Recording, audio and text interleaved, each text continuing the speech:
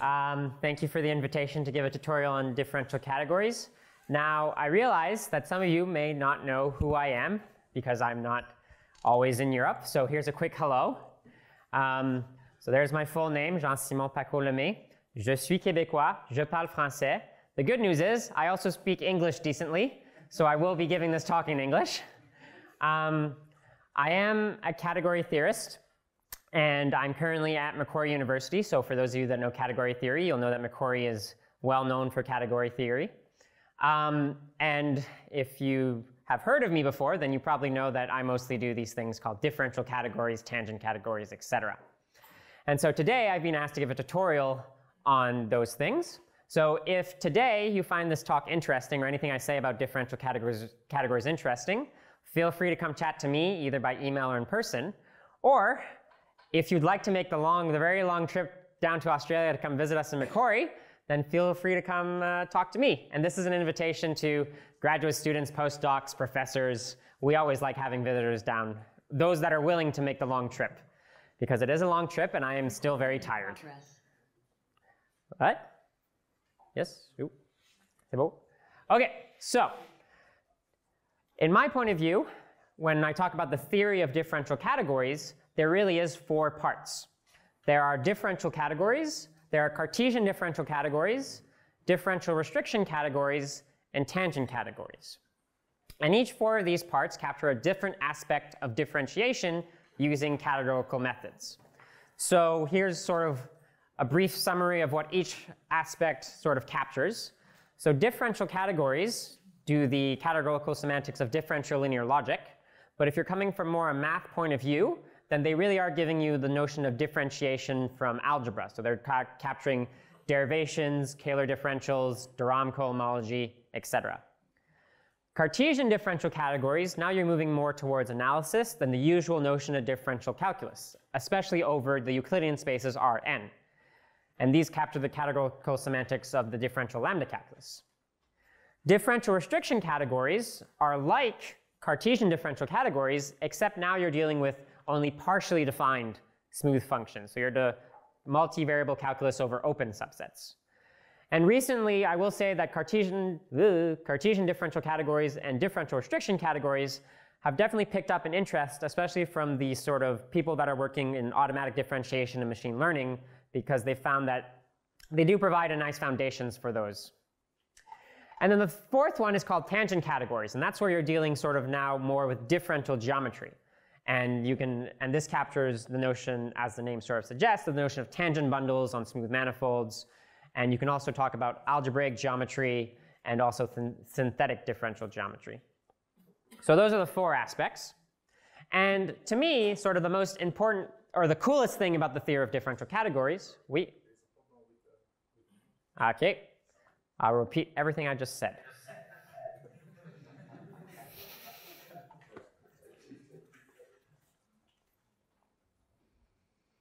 Okay, well. Hello? Hello? Does this work? Okay, so this is the most. Okay, well now the clicker's not working. Mm-hmm.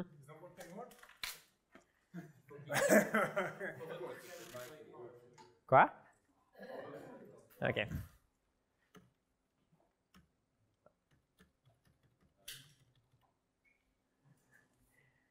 I think the Zoom thing steals focus from PowerPoint. So you just have to click back on it. So I click on the screen. Okay. Okay, that works now. Okay, thanks. Okay, so is the sound working? Because the next sentence is really important. Okay, so if there's one slide to take away from my talk today, it's this one. This is probably the most important aspect of the theory of differential categories, and literally it's that there's a map of differential categories that connects all 4 of these different parts together. And so what's great about this slide is that it kind of shows you how from one aspect you can construct another one of these aspects. So for example, you can start with differential categories, which is a very sort of algebraic model of differentiation, and get a much more complicated model of tangent categories, which sort of give you a notion of abstract smooth manifolds. So we're going to see some of these constructions today, but again, this is my favorite slide, and the one that if anything you take away from today, it is this slide. So in today's tutorial, I'm going to be focusing on I'll be mainly focusing on two of these aspects, which is the ones that capture the categorical semantics of the title of this workshop or conference. So the first half will be dedicated to 10 differential categories, which capture, again, the categorical semantics of differential linear logic. And then the second half will be dedicated to Cartesian differential categories, which is the differential lambda calculus side of things. Originally, in the schedule, there was supposed to be a talk on tangent categories, but the plan changed. So at the very end, I will have a slide or two, both to just give you a brief summary of differential restriction categories and tangent categories. Now, this is a tutorial, and I have been generously giving an hour and a half. So feel free, if you have any questions, feel free to raise your hand or interrupt me, and someone will bring you the microphone and you can ask. All right, so let's get cracking. So differential categories, again, they do capture the categorical semantics of differential linear logic, but if you come from more of a math background, you're probably more interested in co-differential categories, which is the dual notion of differential categories. So co-differential categories is really the ones that capture this idea of differentiation from commutative algebra, the notion of derivations. Now, personally, I don't like the name co-differential categories because I think it scares away the mathematicians. So sometimes I've slowly but surely been introducing these as co-algebraic differential categories and algebraic differential categories. But today, because I assume most of us my impression is that most of the audience definitely comes from the linear logic and lambda calculus side of things, I will be going over the definition of differential categories, but I will keep co-differential categories as sort of a motivation as we go along. Wrong way, this way. So here are some introductory references. So there is the original paper by Bluch, Cockett, and Seeley, just called Differential Categories. And then there's a Differential Categories Revisited, which now includes myself. And then both Thomas Erard and Marcello Fiori gave really good also introductory papers on differential categories. So highly recommend these 4 papers. Okay, so here's just the definition of a differential category, and we're going to go through it part by part. So a differential category is an additive symmetric monodal category with a differential modality, which means that it's a co-algebra modality equipped with a deriving transformation. Now, I should mention, so now let's start with the first part of the definition, which is symmetric monodal category part. Now I'm going to assume that most people do have a little bit of background on category theory, so I'm not going to give the full definition of some categorical definitions, but I will give you the main intuition for some of these definitions. Okay, so essentially, a category, right? It's a thing that has objects, and you have maps between these objects, or functions between these objects. Then a monodal category is a category where you have a tensor product, so you can take the tensor product of objects. Your favorite example of these things should be the category of vector spaces. A symmetric monodal category, so in a monodal category, you have your underlying category L, you have your monodal product tensor, you're going to have a monodal unit, which acts as sort of the unit for the tensor product, which I call I. And the thing that makes this symmetric is that there's an isomorphism between A tensor B and B tensor A. And this is a natural isomorphism. Now, for simplicity, what's done in most differential category papers is that we work in the strict setting. So associativity of the tensor product and the unit law of the tensor product is just the identity. So instead of writing bracket A tensor B tensor C, I'm just going to write A tensor B tensor C, no brackets. And same thing, instead of writing A tensor I, I'm just going to write A. Now, some of you probably do the categorical semantics of linear logic, and you really probably want your category to be closed or have finite products. Technically, for the definition of a differential category, you don't need either. And in fact, for the main story of differentiation, you don't actually need closed at all. So I'm not going to assume it. If you want to assume it, go ahead. If you like your world to be closed, that's perfectly fine. Same thing for products. Products will come, I will add them later, but for now, you don't need to assume it for the general definition. So hopefully everyone is okay with the definition of a monoidal category. Okay, so here are your main examples. So your first main example, like I said, should be the category of vector spaces, where your objects, so you got for a fixed field K, your objects are vector spaces over K, and the maps are just K linear morphisms between them. But probably your other favorite example should be REL, and I think that this is the model that Guy will go into more details in his talk right after mine. But so here's just a quick version of REL. So the category has objects being sets, and maps between these objects are relations. So this is a subset, so a map from X to Y in this category is a subset or a relation of X cross Y. The monodal structure is given by the Cartesian product. So the unit is the singleton, and the tensor product is given by just the Cartesian product of sets. However, if this is the first time you're dealing with this is super important. This Cartesian product for the category of relations is not a categorical product. Okay, so there is a difference between the two. This is actually a tensor product only. So these will be our two main examples and running examples that I'll give throughout the talk. So hopefully everyone is okay with these categories. Okay, so now let's go to the second part, the other part of the definition of a differential category, which is the notion of a coalgebra modality. Now, this might be somewhat controversial because I know that I'm speaking to many linear logicians here, but our definition of coalgebra modality does encapture some parts to interpret the bang operator from linear logic, but it doesn't capture the whole story. For that, you would need a monoidal coalgebra modality, which we will talk about later. But for the definition of just a differential category, you don't need the full sort of bang properties of linear logic. So I don't need a monoidal coalgebra modality. So a natural question that we often get is, why do you even consider coalgebra modalities that are not monoidal? Well, it turns out that there are a lot of interesting examples, especially coming from math, and we will see some of these, that are not monoidal, and yet are fundamental examples of differentiation.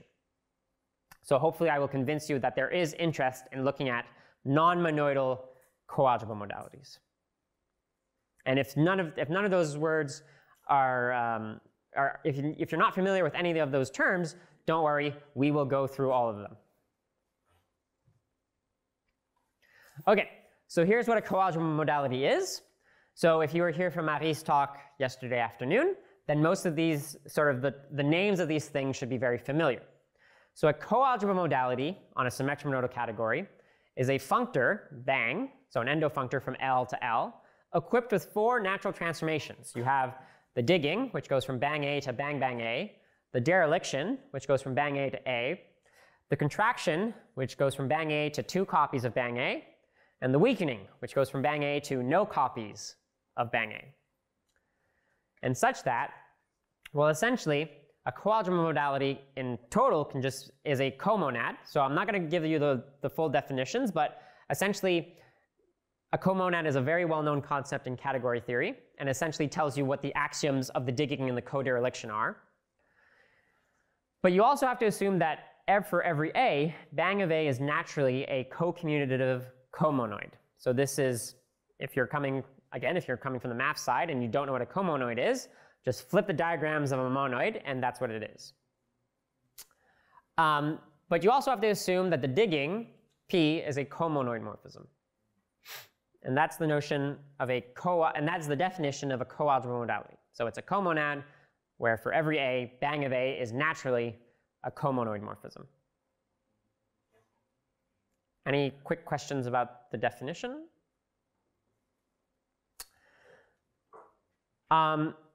And especially if you come from the math side of thing, you're probably it's probably more natural to think of the dual notion, the notion of an algebra modality, which again is a monad this time, where each SA is a commutative monoid. So again, because in category theory we like to sort of take the dual notion of things, we sort of flip back and forth between these two intuitions.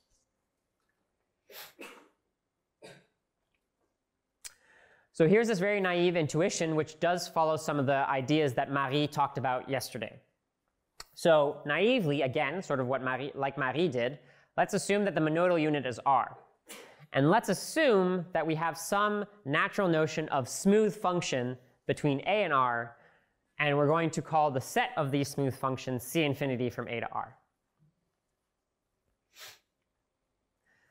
Then elements of bang A, as Marie explained to us yesterday, can be thought as of distributions. So these are linear maps from the set of smooth function from A to R down to R. And for every x in A, there's an important distribution called the Dirac distribution, which just picks up a smooth function, where for every x in A, it picks up a smooth function and evaluates it at x. And so in many models of linear logic, it's enough to define what the coalgebra modality structure does on these Dirac distributions. So here's what they do. So the digging sort of tells you the double evaluation. So you take the Dirac distribution and the Dirac distribution. The dereliction forgets about it, forget that it is a distribution, and just gives you back the element at which it is. The co-contraction, and this is sort of the idea behind co-multiplication, is just it copies. And then the weakening just forgets, completely destroys. And again, because I'm trying to do this for as most people as possible, the dual notion, algebra modalities, the way that I like to think about them is that instead, elements of that algebra modality are actual smooth functions. And therefore, the monad structure tells you how to compose these smooth functions, while the monoid structure tells you that you can multiply them together. And this will be made clearer in the next slide. So I see people taking notes, so I'll just wait 1 second or two before going to examples. Good. So here's our first example, which is rel. I might be stealing some of your material, but here's one of our favorite examples that we're going to look at. So for every set X, let's look at the free commutative monoid over a set X. So there's lots of ways that you can describe this. You can describe this as the free n module over X. You can describe this as the, that actually is not true. You can't describe this as the free n module over X. I'm talking just monoid, sorry. Or you can find this as the set of finite multisets of X or finite bags of X. So to define, the way that I'm going to see this today is that these multisets are functions where the support of a function, so a function from X to the natural numbers, where the support of this function is finite. And that's sort of how I'm seeing finite multisets. The monoid structure on M of X is defined pointwise, so it's given by the pointwise addition. And the unit is just given by the zero map. And now for every X, there is a sort of Kronecker delta function, which in this case I'll use eta because I've used delta for something else, that sort of compares an element with X and gives you 1 if that element is equal to X and gives you 0 if not. And this gives you a coalgebra modality on rel, and it's given as follows. So the dereliction is the relation that relates every element of X with this function eta. The co-promotion, the promotion relates every it relates every finite multiset with every other finite multiset such that the union of all the internal multisets give you that original multiset. The weakening associates the zero function with just the singleton. And then the contraction associate a multiset with a pair of multisets such that their sum is equal to F. So this is probably a linear logician's favorite sort of toy model. But if you're coming from math, probably your favorite model of an algebra modality. So my previous slide was about coalgebra modalities. This one's about an algebra modality. So everything's going to be backwards, is given by polynomial functions.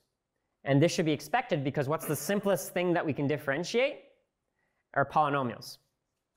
So in VEC, a commutative monoid is what's called a commutative K-algebra. So if you're not familiar with the notions of monoids and comonoids, Just replace it with the words algebras and coalgebras. So to define an algebra modality on the category of vector spaces, you take the free symmetric algebra. So the free symmetric algebra over a vector space V is defined as taking the coproduct of all the symmetrized tensor powers of V. If you're not an algebraist, because we're working with vector spaces, just take a basis, and the free symmetric algebra over V with basis set X is just the polynomial ring over that basis set X. So in particular, when you take the finite dimensional vector spaces, sim of k to the n is just literally the polynomial ring in n variables. And this gives you an algebra modality where the structure can actually be defined by polynomials. And again, I have just to emphasize things, these maps may look backwards because this is an algebra modality.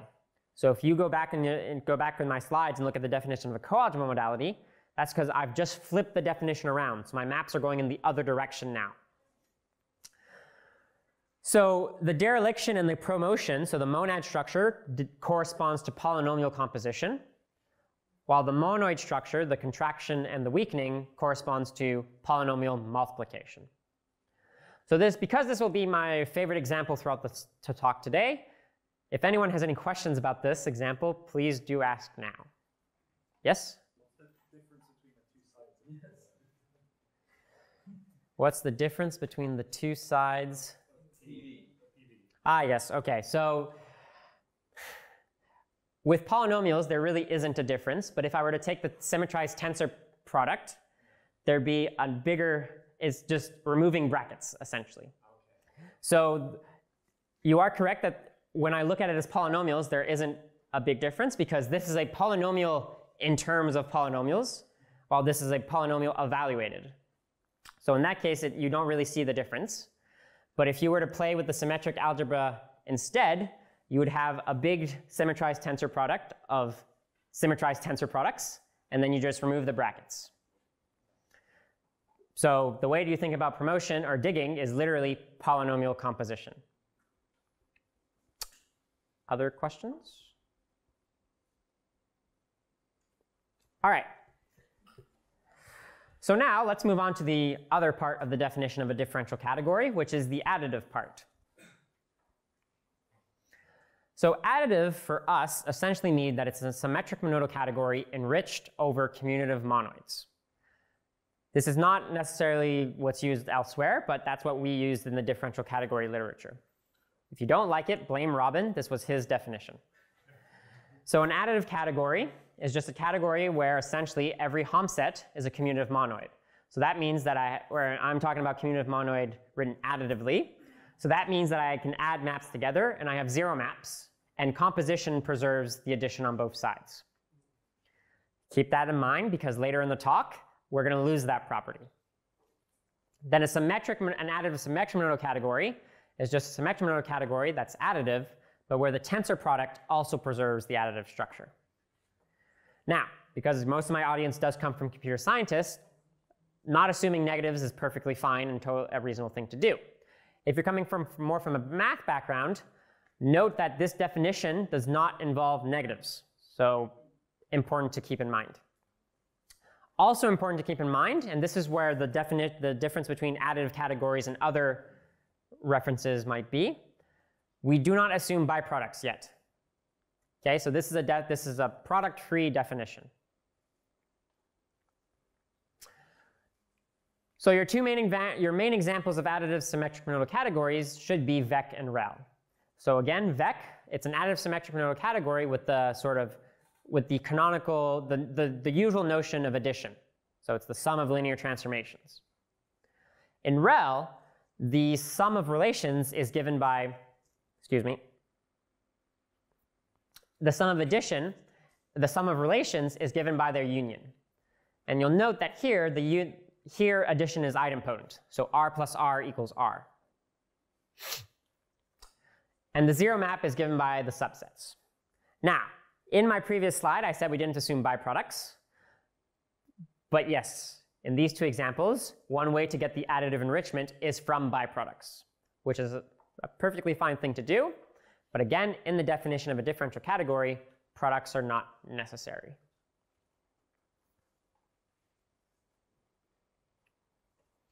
Okay, so now we finally get to the differential part of the definition, which is the differential modality. So this is a coalgebra modality equipped with a deriving transformation. So what is that? So as I just said, a differential modality is a coalgebra modality equipped with a deriving transformation, which is a natural transformation from bang A, tensor A, to bang A. And this has to satisfy 5 axioms based on the basic identities from differential calculus.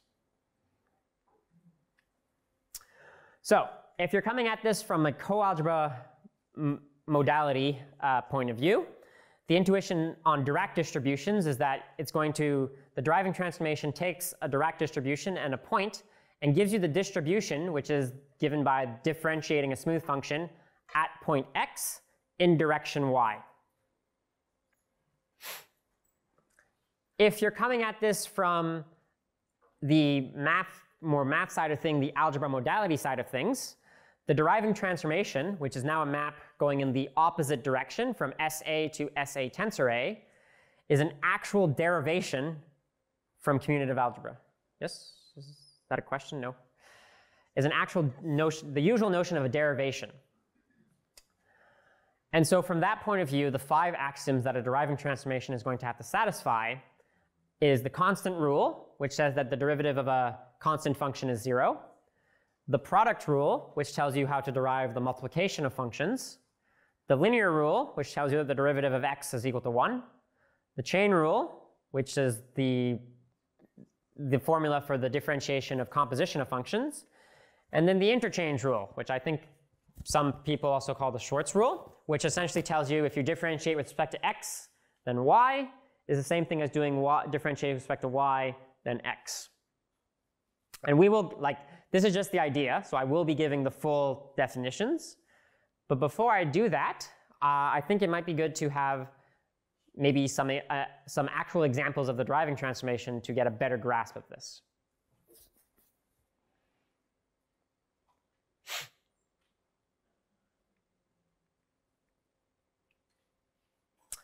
So here are our main examples of deriving transformations. In the category of sets and relations, where my coalgebra modality was given by finite multisets, the deriving transformation, right, it's going to take a finite multiset and a point and associate it to that finite multiset summed with that Kronecker delta function.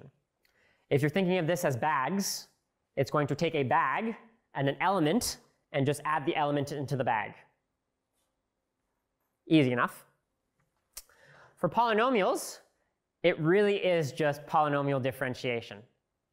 So if you take a vector space V with a multiset X, a basis set X, then the deriving transformation, which goes from the polynomial ring to polynomial ring tensor V, is given by the sum of the partial derivatives of the polynomial. And this idea of taking the sum of the partial derivatives is sort of the canonical way of defining differentiation throughout differential categories, Cartesian differential categories, tangent categories, etc. Everyone okay with these examples? Yes? Good. See noddings? Good. All right, so now let's go through the axioms. So the first axiom, remember, was the constant rule, which says that if you derive a constant function, it should be equal to 0. This is captured using the weakening rule. So it essentially says that if you compose the deriving transformation of the weakening rule, it's equal to 0. Now, if you're not comfortable with comonoids and comonads, and you're more on the math side of things, all my diagrams I'm going to write here today, read them backwards. Then you can think of this as inserting the unit and then deriving it. So for my polynomial example, the unit, or the weakening, is given by just giving you a constant polynomial function, and that's literally saying that the partial derivative of the constant function is 0, therefore it's equal to 0. Yes? Yes, in the example, this is the algebra modality, so backwards.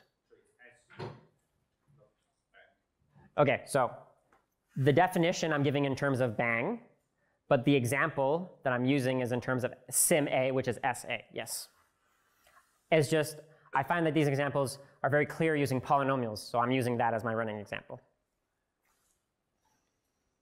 Okay, the product rule, and this is probably where reading it backwards is the most useful. This is literally the diagram of a derivation from commutative algebra. So if you read this, it is saying that the derivative of the contraction, which is multiplication in our polynomial example, is given by the sum of the derivative times the other thing plus the other derivatives times the other thing. So in polynomial examples, it is literally the usual notion of the product rule, also known as the Leibniz rule.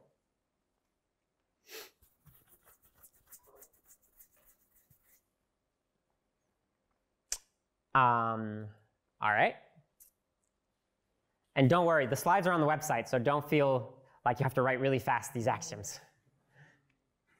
Okay, the linear rule is just, as I said, it's the axiom that says that the derivative of x is equal to 1. So the dereliction that, as Marie explained to us yesterday, is capturing the notion of linear maps. So is essentially saying that the derivation of a linear map should essentially be itself evaluated at the vector argument. So for polynomials, the dereliction sort of gives you the, I guess, projection or the one variable monomials, and it's saying that the derivative of these things is just equal to 1 tensor xj.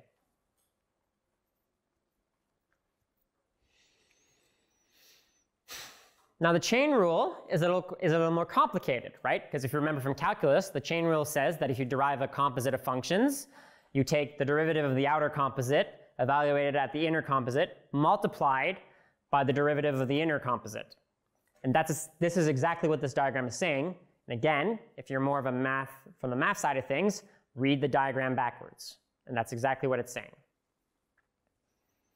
And so here I've captured it with a polynomial with a polynomial one variable and a polynomial multiple variables, but this model works for vector spaces of any dimension and polynomials of multiple variables, so I can have a more general notion, I can have the more general chain rule as well here. And lastly, the last axiom, which because this is a tutorial, I should explain. If you go to look at the original paper on differential categories, this axiom wasn't there. It only became apparent that this axiom was important when we'll talk about Cartesian differential categories. So, but nowadays, this is now included in the definition of a differential category. So this is the axiom that essentially says, again, the order of differentiation, when you're differentiating the same function over the same sort of vector of variables, does not matter. So the way this is captured is essentially saying that, is essentially saying by twisting these two linear arguments A, your end result doesn't matter. Or the twisting doesn't affect the end result.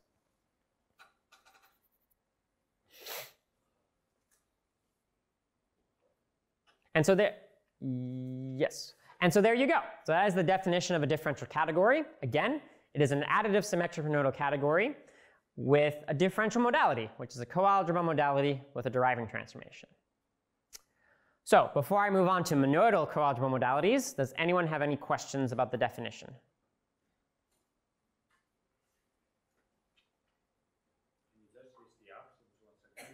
Yes, so the axioms are the constant rule, the product rule, the linear rule, the chain rule, and the interchange rule, which I think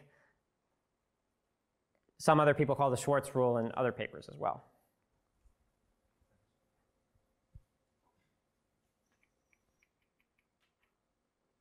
Okay, so now we're going to sort of get closer to differential linear logic, and we're going to get closer to some of the things that Marie talked about yesterday. Because Marie talked about co-dereliction. She never said the word deriving transformation. So now we're going to get to that. And to talk about co-dereliction, we have to talk about monoidal coalgebra modalities. Yes? You can shout.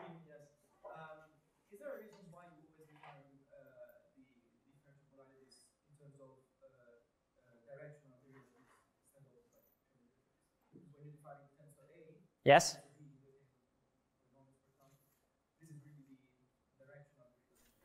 That is, it is the, yes, the total directional derivative. And why do we do that? It's to capture multivariable differentiation.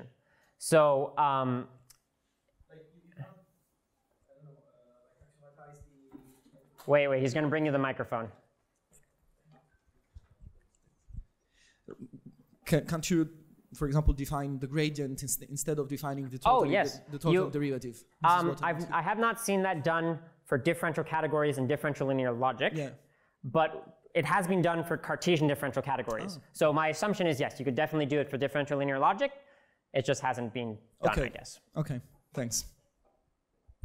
But I will say that the gradient has a very finite dimensional flavor to it, while the total derivative definitely works in the infinite dimensional version, which is why, so there's no problem there. So it's,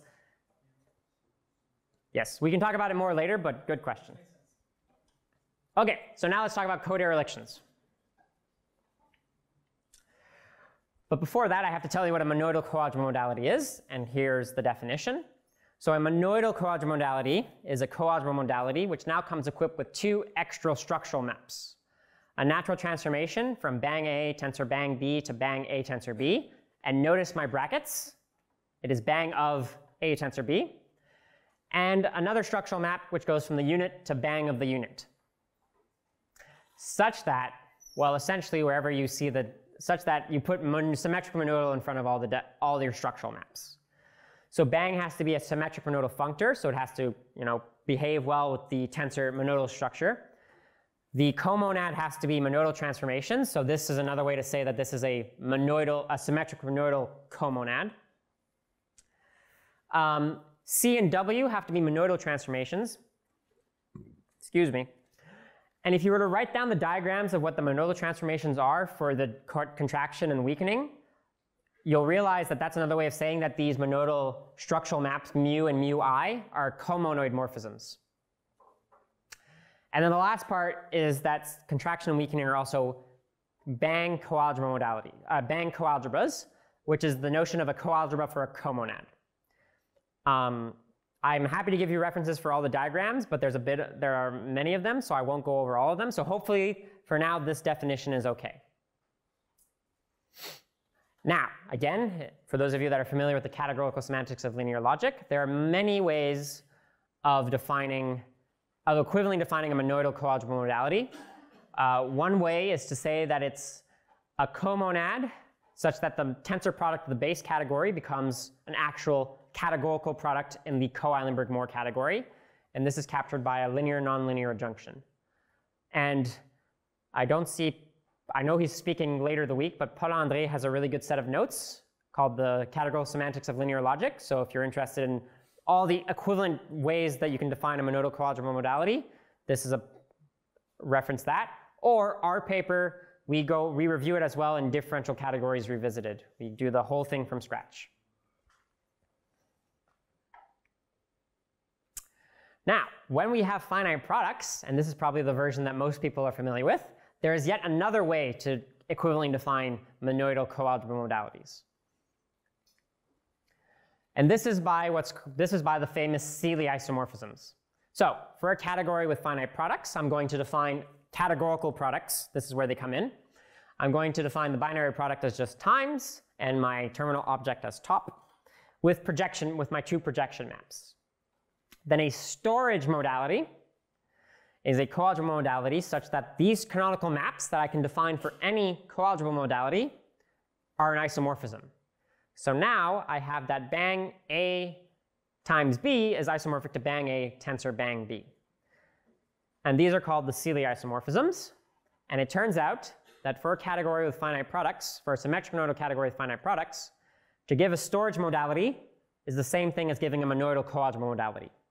So to recap, from these Seeley isomorphisms, I can build these two maps mu, and from these maps mu, I can build the inverses of these canonical maps. So pick your poison, whichever version you like better, and that's the definition of a monoidal coalgebra modality. Any questions? So yes? For this definition, we need products? Yes, for the... No. So the definition of a storage modality involves products. You have to have them to build these maps. This definition does not involve products. So you can have a monoidal, you can have a category without products and still have a monoidal coalgebra modality. But if you have products, they're the same definition. Okay, but for differential categories, we don't only work in a symmetric monoidal category, we work in an additive symmetric monoidal category. And it turns out, and this was the most important part of our differential categories revisited paper, that there is yet another equivalent way to define a monoidal coalgebra modality, which we called an additive bialgebra modality. So these are where the two other maps, the two other rules that Marie talked about for differential, the first of the rules that Marie talked about, co-contraction and co-weakening, come in. So an additive bialgebra modality is a coalgebra modality where it comes equipped with two other natural transformations, one going from bang A, tensor bang A to bang A, and one going from I to bang A, such that, well, the co-contraction really is just the multiplication, so it makes bang of A a monoid. And actually, it makes bang of A a bimonoid, or a bialgebra, if you will. And some other compatibility relations that are quite natural. So the idea is, and sort of Marie talked about this yesterday, on Dirac distributions, the co-contraction is just gives you back the sum, and the co-weakening gives you the zero, the Dirac at zero. And so one of the main theorems in our differential categories revisited paper is that for an additive symmetric monoidal category, monoidal coalgebra modalities and additive bialgebra modalities are the same thing. They are the same thing. So from the contraction, co-contraction, and co-weakening, I can build the maps mu, and from the maps mu, I can build the contraction, the co-contraction and co-weakening. Now, if you had products in the Sealy isomorphisms, then you would also get an equivalent definition, and in that case, the co-contraction and co-weakening comes from the fact that your product, in the additive setting, is in fact a byproduct. I won't go over the full definition of byproducts, but that's where it's coming from. So the reason why this is important is because to define codereliction, co-contraction and co-weakening do play a role in the axioms. So I'm just going to give you the definition of codereliction right now. So because, as the name suggests, a codereliction should be a natural transformation of dual type as the dereliction. So it's going from A to bang A. And the way that you should think about this, and I'll review this in the next slide, is that Marie explained to us that dereliction takes a linear thing and forgets and gives you a nonlinear thing by forgetting. Codereliction does the opposite. It takes a nonlinear thing to a linear thing. It linearizes. And this is done using differentiation. And so the codereliction satisfies 5 axioms. And they're the same, they're analogs of the 5 axioms of a deriving transformation. They are the constant rule, the product rule, the linear rule, the alternative chain rule, and the monoidal rule. And the alternative chain rule comes from Marcelo's original paper, or his paper. And Robin, Rick, and Robert in their paper have the full chain rule in their definition. But it turns out that this is an equivalent axiomatization of a codereliction. Now, for those of you that have already read our paper, you might point and say, hold on, some of these axioms are redundant. Yes, the constant rule and the product rule are actually redundant. You only need the linear rule, alternative chain rule, and monoidal rule to get a full definition. But for completion, and for what's on the next slide, it's better to show you these 5 rules. Okay, so hopefully everyone was paying attention to Marie's talk yesterday, because she explained to us that codereliction was differentiation at point 0. And this is captured by the bijective correspondence between coderelictions and deriving transformations. And this is the main theorem of our paper, Differential Categories Revisited, which says that for a monoidal coalgebra modality, or an additive bialgebra modality, there is a bijective correspondence between codereliction and deriving transformation.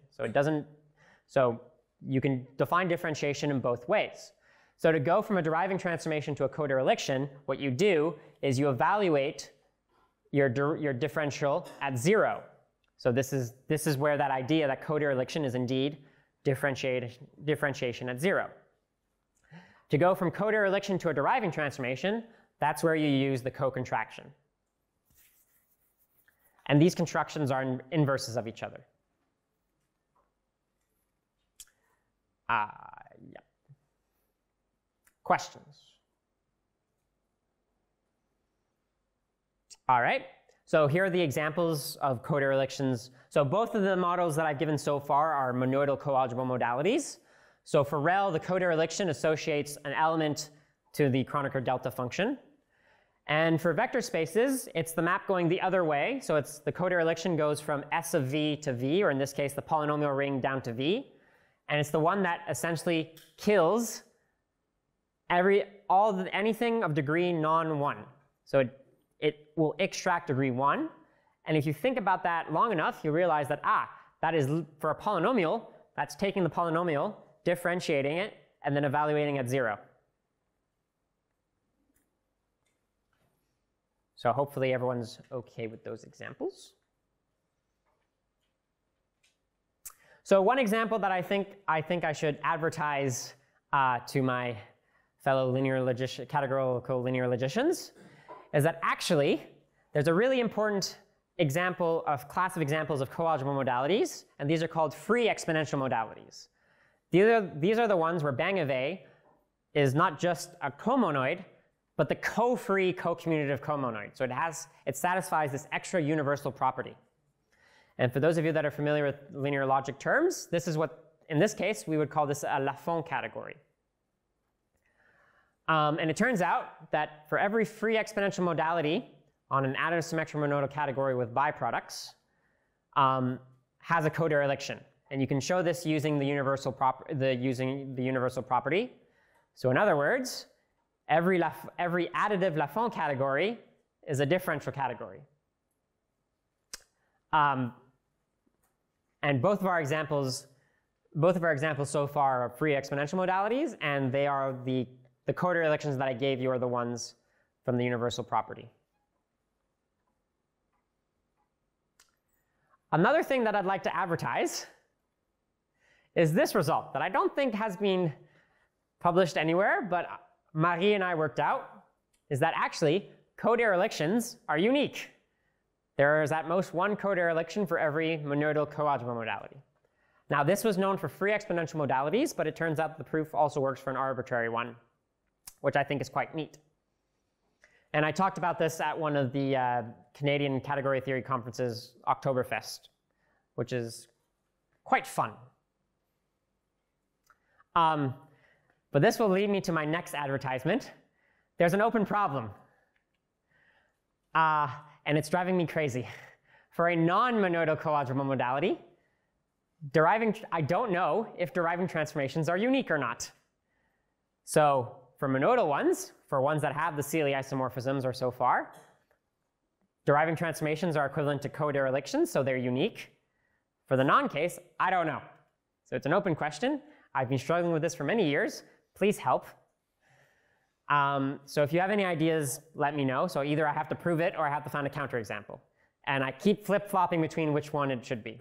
I'm convinced that it's probably not true, and I'd like a counterexample. I just don't have one.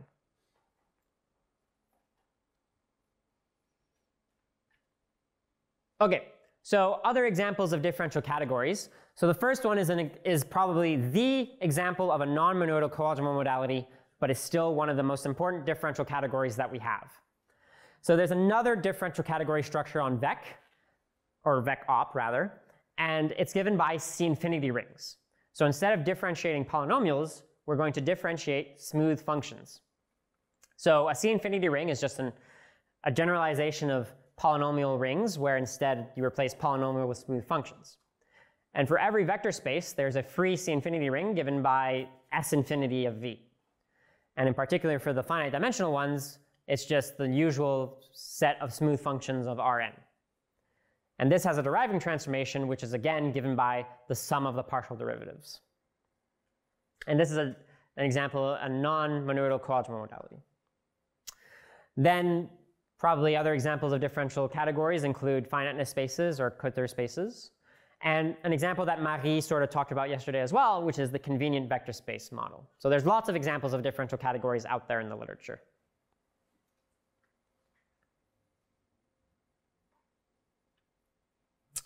Okay, so what can you do with differential categories? So this is more what you can do with co-differential categories, so more on the math side of things, but I think it's quite neat to advertise. You can actually talk about the usual notion of derivations and Kähler differentials from algebra. You can talk about Hochschild complexes, de Rham cohomology, same thing. I advertise this thesis a lot. Keith O'Neill was Rick Blut's student. I think this thesis is a goldmine, has lots of great ideas that no one's ever followed up on. So if you want to follow up on something, go read Keith's thesis, it's great. And then you can also talk about differential algebras, which is what I did, which is generalizing derivations to another notion of derivation.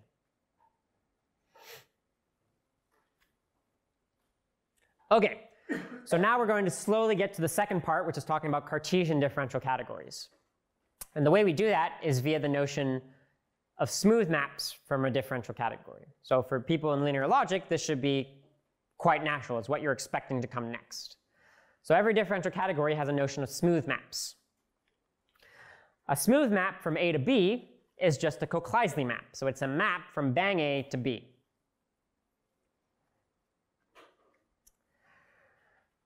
Now, again, the next slide of the next example is probably more for people that's coming from math.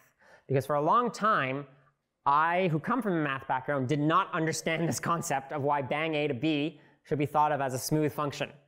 So hopefully this next example will explain that.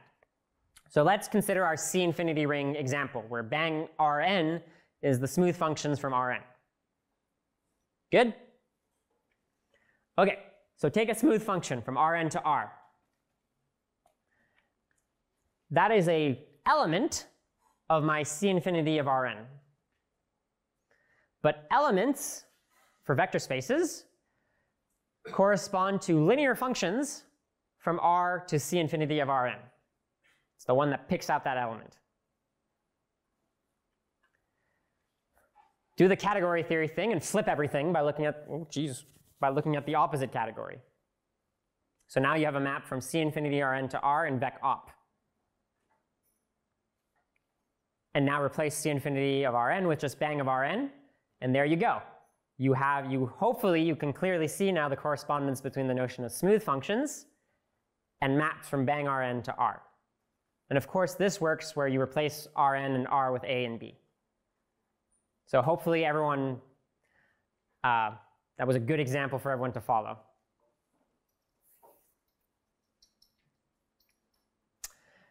So the rest of the coalgebra modality structure essentially tells you what kind of operations you can do on the smooth maps. So the weakening tells you that you have constant smooth maps.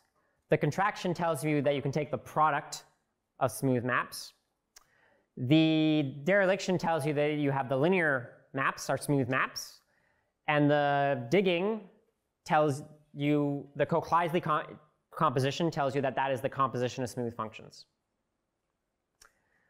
When you have a deriving transformation, you can also talk about the differential of smooth maps by doing the same thing that you did with the other maps and just precomposing the smooth map by the deriving transformation. And you can make that precise by saying that the Cook-Kleisley category is a Cartesian differential category. So before I move on to Cartesian differential categories, does anyone have any questions about, I guess, the first and larger part of the talk? All right. So now let's move on to this part, which is Cartesian differential categories, which is the categorical semantics of the differential lambda calculus, but also gives you the categorical foundation of differential calculus over Euclidean spaces. So here are some introductory references. So here's the definition, and I'll do the same thing. I'll break it down piece by piece. So our Cartesian differential category is a Cartesian left additive category with a differential combinator. So let's look at the first part. So a Cartesian left additive category is sort of the same idea. It's a category with an additive structure, but with some caveats. So here's the definition. a left additive category, and if you're a fancy category theorist, you'll say that it's a skew enriched over commutative monoids, but I assume most of you aren't fancy category theorists. So it's just a category where each hump set's a commutative monoid, but this time only pre-composition preserves the additive structure. So, only pre-composition preserves the additive structure. So when you take f plus g composed with x, then you can split it up, and when you post-compose anything by 0, you get 0. And only certain maps will preserve additive structure by post-composing by them. And we're going to call these additive maps. Then a Cartesian left additive category is a left additive category with finite products such that projections are additive. So the favorite example that you should have in mind is the category of polynomials, because famously, x squared is a non-additive function, right? Because x plus y squared is not equal to x squared plus y squared. So we want functions, we want to be able to take the sum of smooth functions, but also functions that don't preserve the addition. So your favorite example should be I guess what we call the Leverrier theory of polynomials, which is the category where the objects are the natural numbers and the maps are tuples of polynomials. The same sort of example is you take the category of smooth functions between the Euclidean vector space, between the Euclidean spaces. And again, this is a category where you can take the sum of smooth functions, but one where not every smooth function preserves the sum.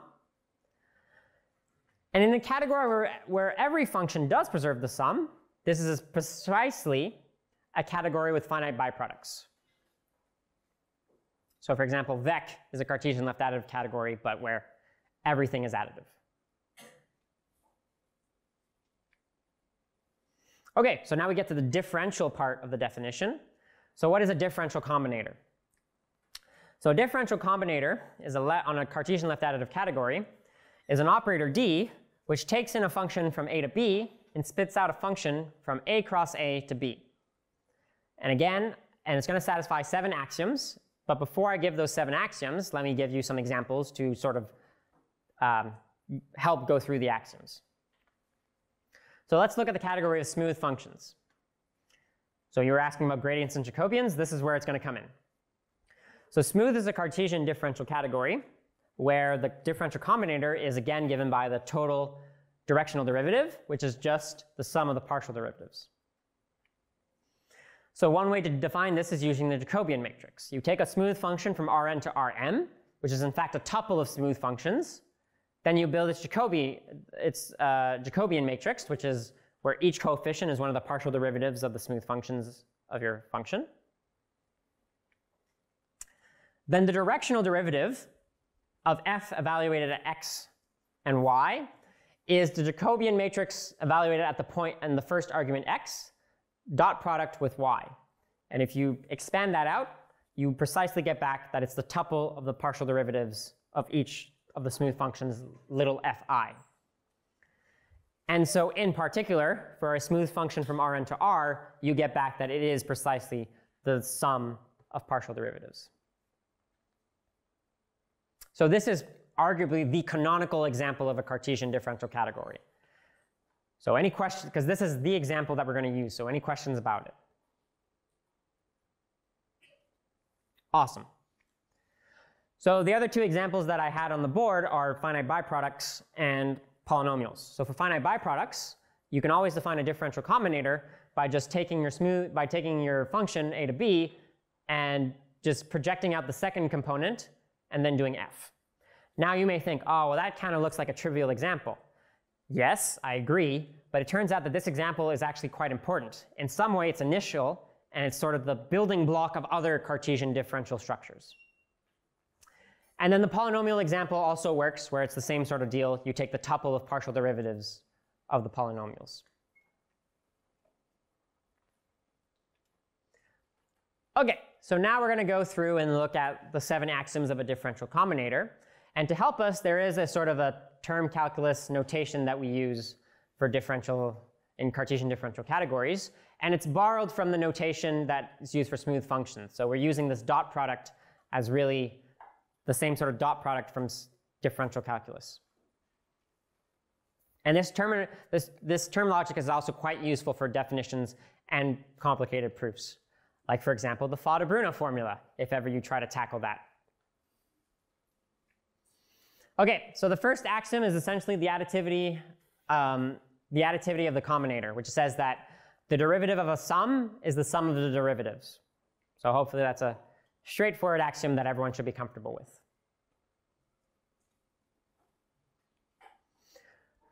The second axiom is additivity in the second argument. So remember that a derivative, the total derivative, takes a point and a vector argument. The reason why we don't say it takes in 2 points is because the second argument is linear. It's additive in that vector argument. So the sum, if I take a sum in the second component, it's equal to the sum of each component. And in particular, if I put 0 in the second component, it's equal to 0. Oh, okay, well, here's the next slide. The third axiom tells you essentially what the derivative of identities and projections are. They're essentially projections. The fourth component is the pairing operation. It's the pairing axiom, which tells you that the derivative of a pair is the pair of the derivatives. And you see this in our smooth functions example. If you go coordinate-wise on the smooth function, you'll realize that I just took the partial derivatives of each of the coordinates.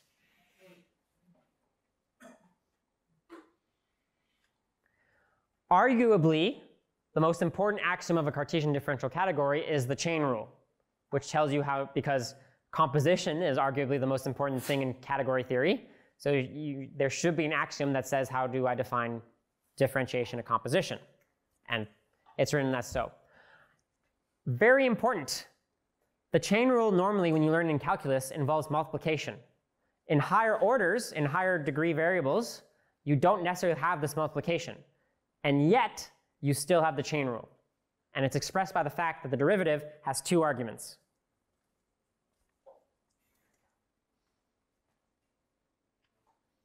Okay, the last 2 arguments are a little mysterious at first. We're going to revisit them, but essentially they tell you what the second order derivative is. So the second order derivative takes in 4 arguments.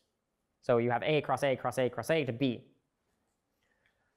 So the first argument, the sixth axiom is the linearity in the second argument. I will come back to this, but here's what it says. It essentially says that if you put 0 in the middle 2 arguments, you get back the first derivative. I will come back to this. I know this is mysterious, but I will come back to this.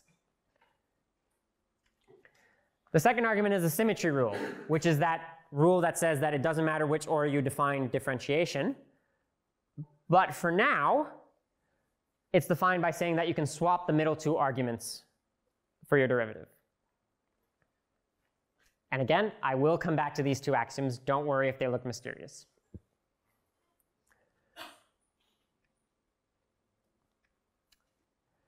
Okay, so once again, here's what the definition of a Cartesian differential category. It is a Cartesian left additive category with a differential combinator. So before we give more examples of these things, let's see what we can do with a Cartesian differential category.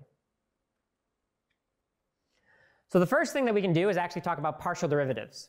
So if I have a function of type a cross b to c, I'd like to take the derivative with respect to a while keeping b constant. And the way you do this is literally by inserting zeros. So if I take the full derivative, I get a map from a cross b cross a cross b to c. And to take the partial derivative, I just put zeros in that second a and b.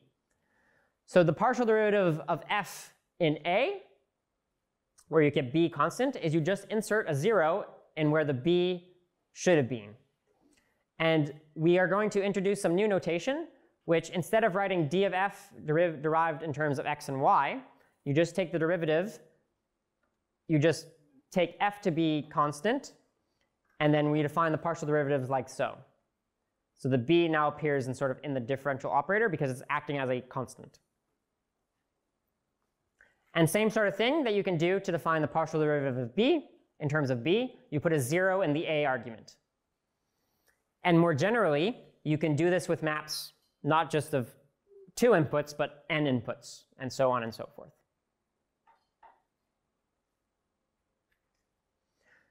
So if I go back and look at CD7, which is the last axiom with the symmetry rule, literally tells us that if you derive with respect to x, then derive with respect to y, is the same thing as doing y then x. So this axiom is better understood using partial derivatives.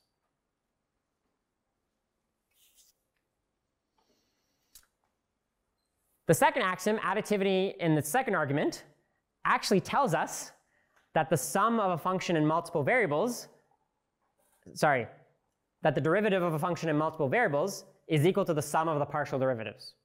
So we're recapturing that idea of why our differential combinator is the sum of partial derivatives. And so here's the proof using the term logic. It's a fun little exercise, but I'll leave it to you guys to look at that later. Okay, another important thing that we can talk about in a Cartesian differential category is the notion of linear maps. And this notion of linear is directly linked with differentiation. So a linear map is a map whose derivative is essentially just f. So it's a map whose derivative is f evaluated in the vector argument. In a category with finite biproducts, every map is linear by definition. In the category of polynomials, a polynomial is linear if it's just a sum of things of degree 1. And for smooth functions, it turns out that linear in the differential sense corresponds to linear in the usual classical R-linear sense. And this makes sense because in general, in a Cartesian differential category, every linear map is additive. The converse is not necessarily true. It is true for many examples, but in a general Cartesian differential category, you can't say that additive implies linear. However, the third axiom, CD3, tells you that identity maps and projection maps are linear.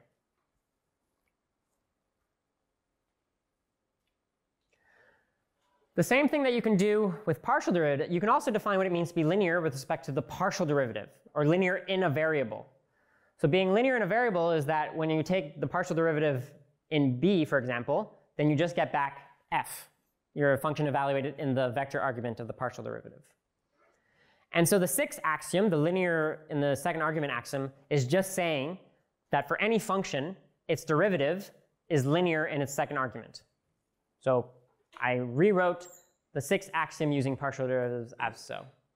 And again, this makes sense because if you look at our smooth function example, my total derivative is linear in the vector point, in the vector argument, the second argument.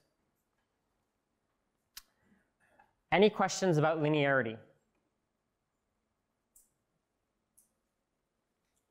Awesome. And we're doing great time. Okay, so obviously a lot of people here have worked on the differential calculus and the lambda calculus, so probably you're more interested in the case when your category is Cartesian closed. So there is a nice notion of a Cartesian closed differential category.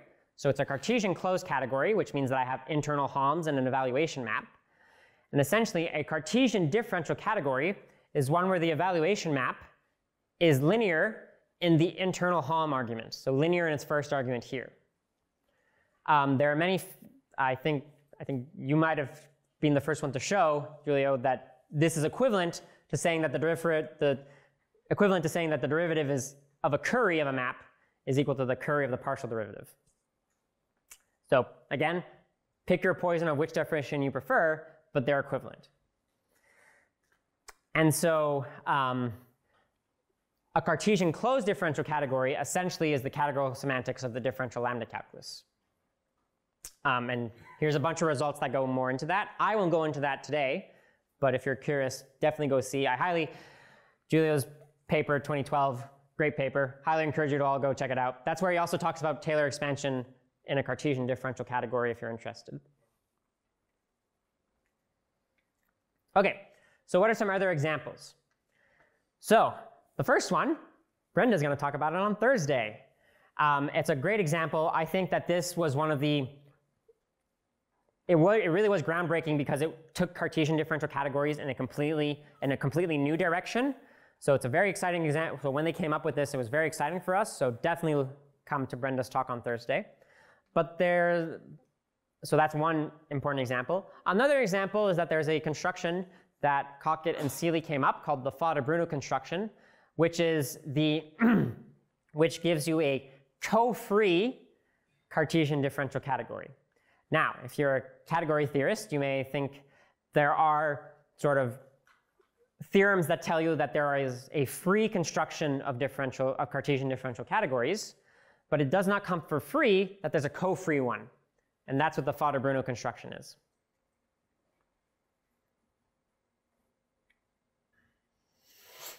Now, let's get to another important source of a Cartesian differential category, which now relates to the first part of the talk, which is this, again, most important slide of the talk.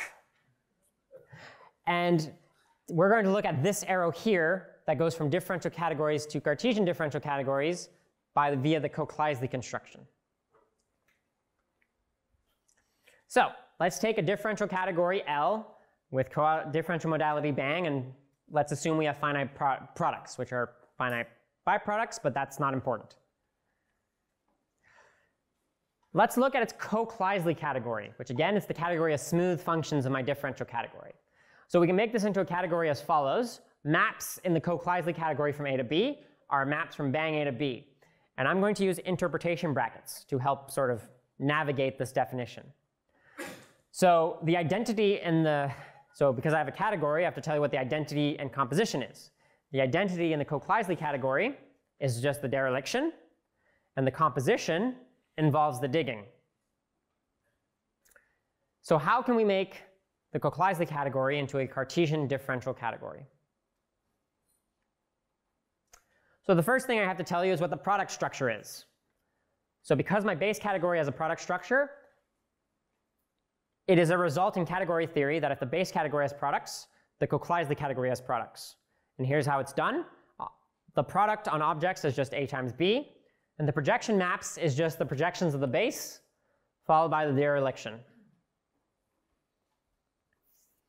Okay, what's the other thing? I have to tell you what the additive structure is. So the base category is an additive symmetric monodal category, so it has addition. So I can define the sum of maps to be just the sum of the smooth functions, and the zero map is just the zero of the base category. However, this is important. In a differential category, composition preserved addition on both sides. I know that was like an hour ago, but hopefully everyone remembers this. For a Cartesian left additive category, composition only preserved it on one side. This is because of the Koch-Kleisley composition. You lose the fact that it preserves addition on both sides.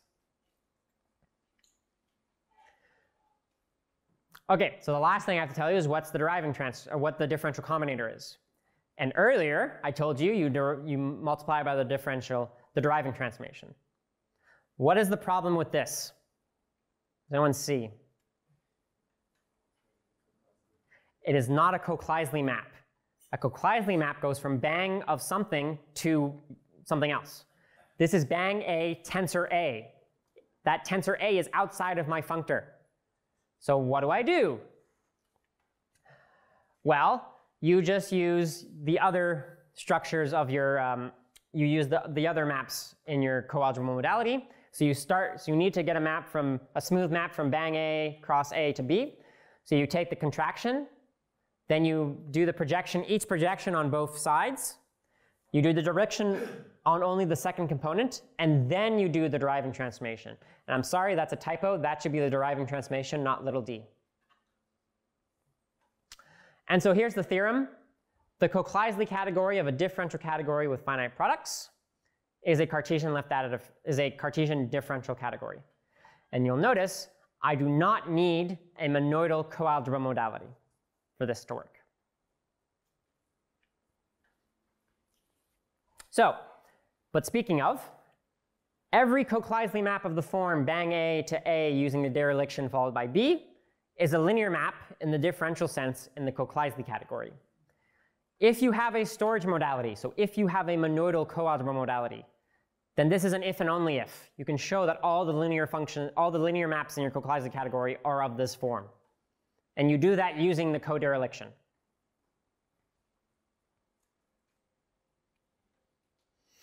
Okay, so some examples.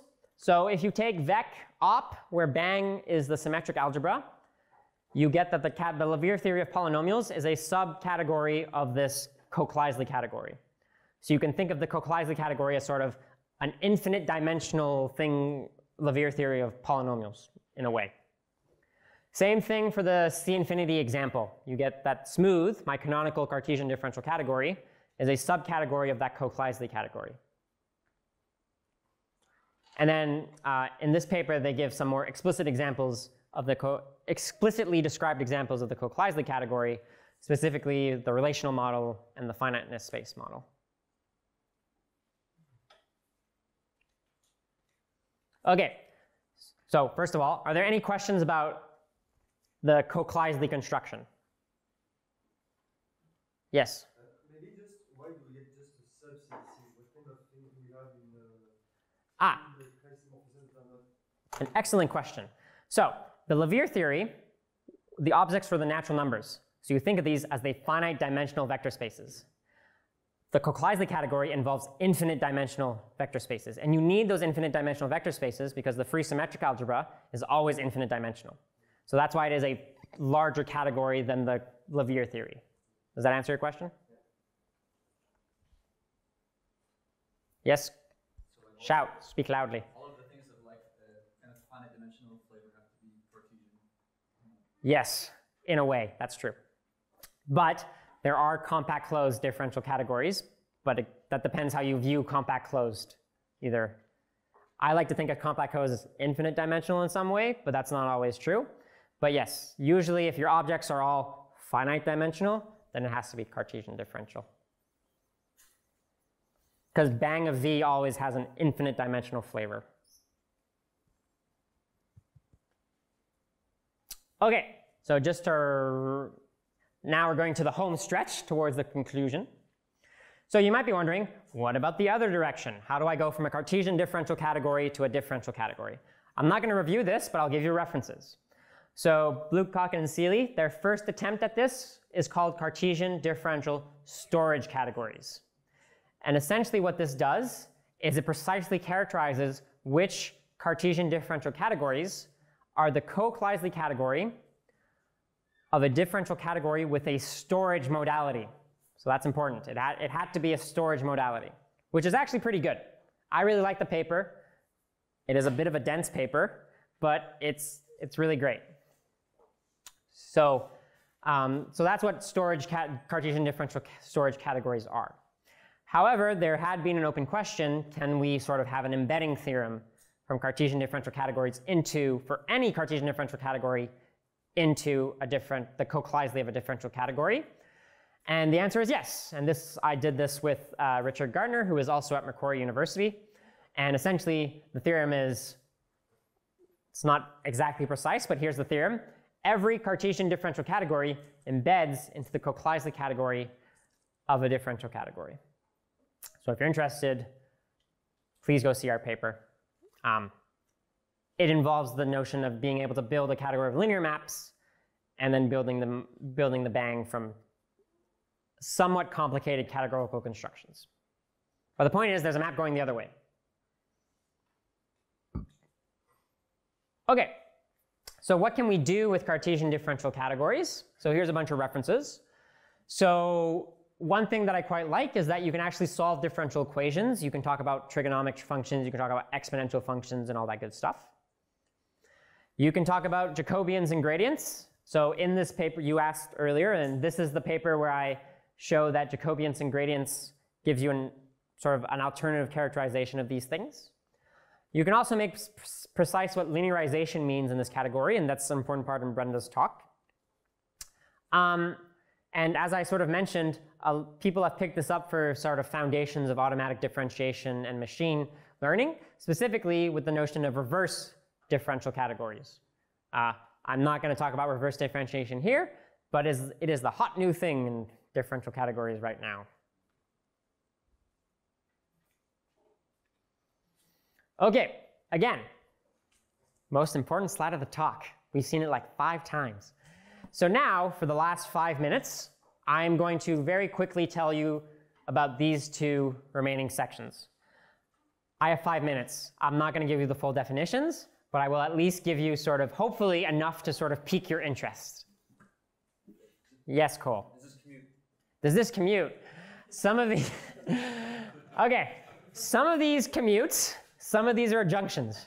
This is just a motivation slide. Let's see. This commutes, no, well, I mean, this is an adjunction, that's an adjunction. I have no idea. Interesting, okay, the most important one that commutes is this one. This direction, that direction, is the same thing as the Koch-Kleisley arrow direction. So that's the most important one that I would say commutes. Yes? I was waiting for questions similar to that. If you do precisely on Cartesian differential category and then inclusion into tangent category, are you a kind of subcategory of the arrows that just do Cohen-Lemay, I guess? Yes, not only that, the inclusion is precisely the same inclusion of a Koch-Kleisley category into the Cohen-Lemay. It is the exact same functor. It preserves differentiation. All right. So, very, very quickly, differential restriction categories. So the idea that I said at the start was that differential restriction categories, instead of taking smooth functions, you take partially defined smooth functions. And the way that people do that in category theory is using this notion of restriction categories. It tells you how to talk about partial defined functions. And so essentially a differential restriction category is a Cartesian differential category with a restriction operator that's compatible with differentiation. And so the main example is instead of taking smooth functions on Euclidean spaces, you take smooth functions defined on open subsets. Any Cartesian differential category is one of these things where every map is totally defined. And then the other direction, you take the category of total functions and you get a Cartesian differential category. That's differential restriction categories in 30 seconds. Okay, tangent categories in like a minute. If Cartesian differential categories tell you what to do on Euclidean spaces, tangent categories tell you how to do differential calculus on smooth manifolds. And the way this is done is by looking at the tangent bundle. So that you abstract this, thing using, you extract all the properties of the tangent bundle functor for smooth manifolds and you generalize it. So in particular, you have the endo functor x, where for every object in your category, T of A is sort of the abstract tangent bundle of A. And so your favorite examples should be the category of smooth manifolds, but also there are other examples, like the category of commutative rings, where T of R is actually the ring of dual numbers. So that's the tangent bundle for commutative rings. So this was originally done by Yuri Waziski back in 1984. And this is Robin's favorite story. This paper had 0 citations for many years, and it has now become Waziski's most cited paper. So this hopefully will tell people, young graduate researchers, that sometimes references take a while. But Robin and Jeff picked it up, and tangent categories has arguably as its own become its own respected field. Okay, so back to my map of differential categories. So every Cartesian differential category is a tangent category. The way this works is while the differential combinator is not a functor, you can use the chain rule to build a functor. And the way it does it is that you do T of F does f of a in the first argument and the derivative in the second argument. Conversely, I'm not going to give the definition, but here's the main idea. The notion of differential objects, which captures Euclidean spaces and Cartesian differential category and tangent categories, give you a Cartesian differential category. And so here's the rough idea that relates tangent categories to differential categories. So, more or less, the opposite category of the Coe-Eilenberg-Moore category of a differential category is a tangent category. In other words, the Eilenberg-Moore category of a co-differential category is a tangent category. If we have enough limits, that sounds scary, but it actually is a very mild condition. The Coe-Eilenberg-Moore category of a differential category is a representable tangent category. So essentially, big picture idea, the Coe-Eilenberg-Moore category of a tangent category, sorry, the Coe-Eilenberg-Moore category of a differential category is a tangent category. Big picture idea. So again, most important slide of this tutorial. So that's it for me. I hope you enjoyed. Thanks for listening, and merci.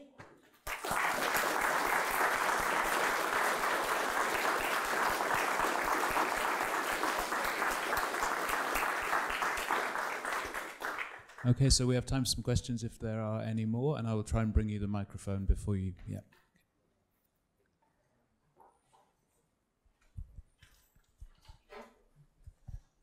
So thank you for your talk. So I really liked all your examples that you gave. But for instance, if you're like studying like CCCs or things like that, you can say, oh, but for any pre-Schiff category, I have a CCC structure. And so you can, I mean, you have an infinite amount of examples. And so I think you mentioned the fact that the free exponential gives a differential, right?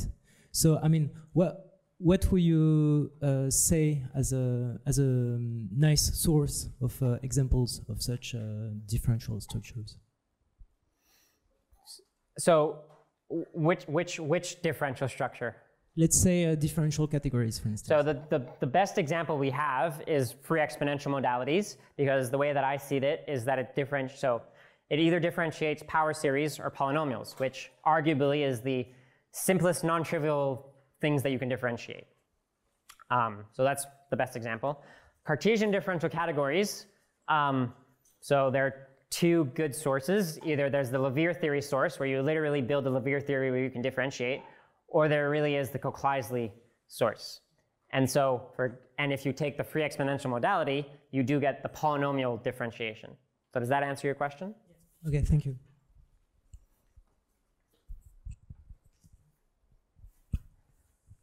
So I again have a kind of question about commutativity of some parts of this diagram. So if you start from a Cartesian differential category, you get a differential restriction category, and you can manifold complete it. So the first question is, if you do this for standard Euclidean spaces, do you get the standard notion of manifolds? Yes. Okay. So for that, yes. And so the more general question is, if you do this and take the differential objects, do you get back the same Cartesian differential category that you had at the start? Okay, so for that example, yes. Robin, do you know? So my intuition would be that the answer is, if you do injection, take the manifold completion of a Cartesian differential category, and take the differential objects, I think the answer is yes. Okay. That you do get back just the starting point. Okay. Specifically because the manifold completion does depend on restriction. And if you start with something where everything's total, I would even say that diagram might actually commute on the nose. Because the real thing that you want up above is the category of smooth functions and open subsets. Yeah. Then take the manifold completion. Yeah. But there's potentially another map that goes from Cartesian differential categories to differential restriction categories, which sort of zooms in on open subsets instead. And potentially that's probably the better answer to your question. Okay. Thank you. Any more questions?